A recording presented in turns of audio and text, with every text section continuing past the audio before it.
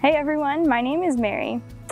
There are a lot of reasons I could give as to why I joined the Culture Project, but it ultimately comes down to the fact that I cannot be complicit in a culture that perpetuates brokenness and passes it off for happiness.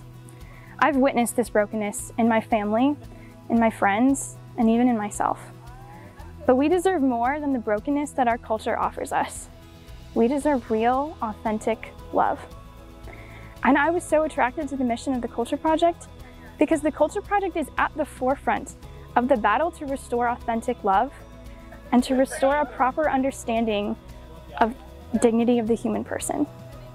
Pope Emeritus Benedict XVI said, "The world promises you comfort, but you were not made for comfort. You were made for greatness."